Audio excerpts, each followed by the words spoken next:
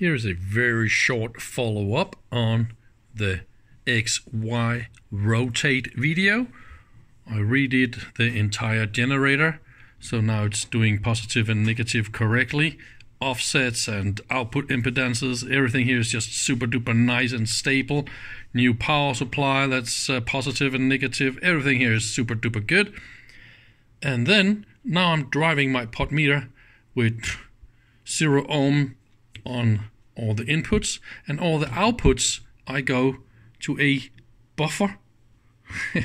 Now I just want to go all the way here, and then everything here is redid.